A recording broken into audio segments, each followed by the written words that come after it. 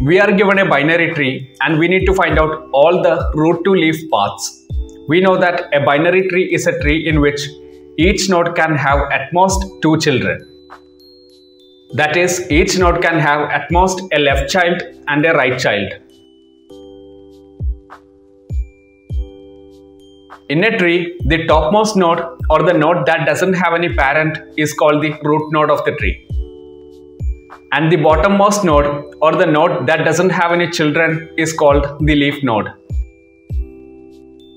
We need to find out all the paths from the root node to the leaf nodes. For example, for this tree we have the paths 125, 136 and 137. To solve this, what we can do is, we will first start the traversal from the root node. And also during traversal at each node, we will be recording the path we have taken. Now from this node, we will check whether it's having a left node or a right node. Since it's having a left node, we will first continue the traversal in that path. Now at this node, we do not have any left node, but we do have a right node. So we will continue the traversal in that path. Now at this node, we neither have a left node nor a right node. That means we are currently at the leaf node and therefore we can stop the traversal and store the path to the result. Now coming back to node 1, we can now traverse through the right node. From this node, we can continue the traversal through the left node. At this node, we do not have any left or right node. That means we have reached the leaf node and therefore we can stop the traversal and store the path to the result. Now coming back to node 3, we can now traverse through the right node. At this node, we don't have any left or right node. That means we have reached a leaf node and therefore we can stop the traversal and store the path to the result.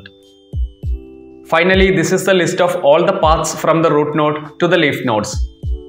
Now let's code the solution. We will create an array for storing the result and at last we will be returning it. For traversing through the tree, we will write a separate function. We will start the traversal from the root node and initially the path will be starting with the root node.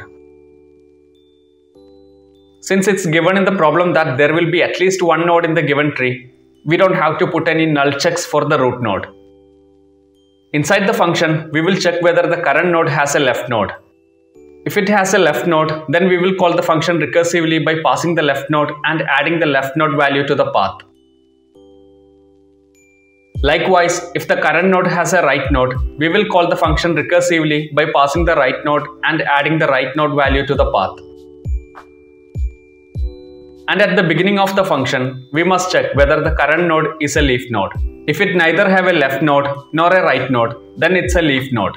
And therefore we can store the path to the result and return from the function. Before adding the path to the result, we will join together the string elements with this arrow string.